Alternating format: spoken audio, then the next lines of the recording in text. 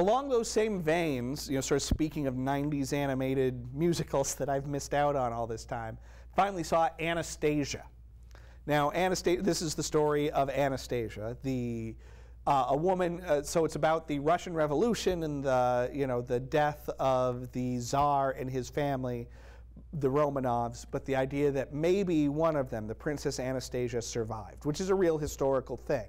That there was this woman in the 1950s or 40s, I guess, going around Europe claiming to be Anastasia. Now, in real life, it turned out that she was not Anastasia, and there is now historical and forensic evidence that shows that, I'm sorry to say, Anastasia did die alongside her family. Yeah, listen, this movie takes the, sort of the fantasy, I don't want to say Disney princess, but that kind of idea, that turn of the story.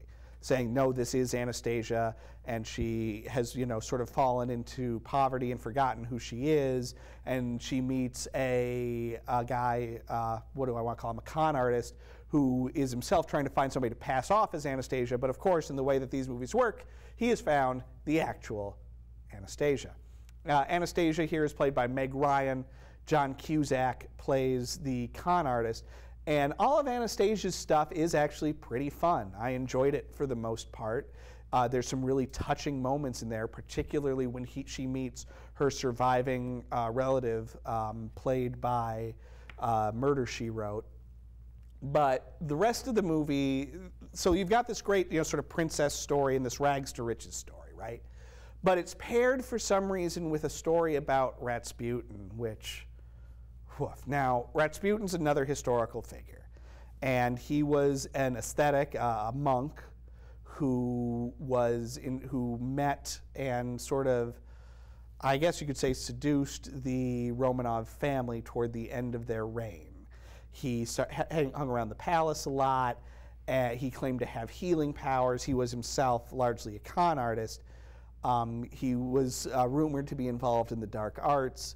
And it's arguable that his advice led to the fall of the Romanov family, as he gave the Tsar a lot of really crummy advice that the Tsar followed that made the people dislike the Tsar. Now, that's a simplistic way of stating it. There's certainly a lot of other socioeconomic reasons for the Russian Revolution, but you can't say that Rasputin didn't have a part in it. Now, here he's played as a kooky, crazy, undead sorcerer, played by Christopher Lloyd, who uses his magic to create the revolt. And for some reason wants all of the Romanovs dead, and now that he finds out that Anastasia's still alive, wants her dead too. Now, he and Anastasia never really cross paths until the very end of the movie. She doesn't even know that he's out there. Which makes all of his stuff feel very tacked on. Like, you had this very nice movie, this very kind of standard, romantic comedy, rags to riches story of Anastasia, and then somebody at the studio went, hey, this thing needs a magic bad guy. And so then they added all that stuff in, and it all leads to this weird battle at the end where he's using magic to animate statues that she has to give away from. I didn't care for all of that. So, the Anastasia stuff, pretty good. The Rasputin stuff, pretty bad. That adds up to a movie that's right down the middle, 3 stars.